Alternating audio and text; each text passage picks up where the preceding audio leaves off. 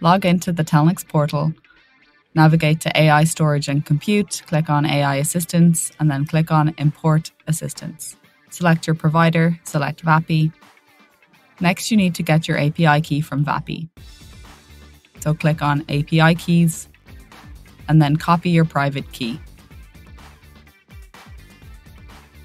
Back in the Telnyx portal, you need to create a new integration secret.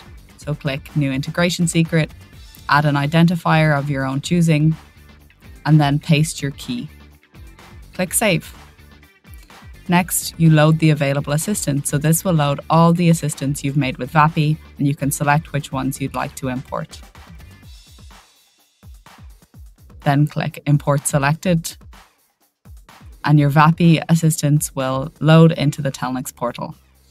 And as you can see, all of the settings have been imported from VAPI into Telnyx.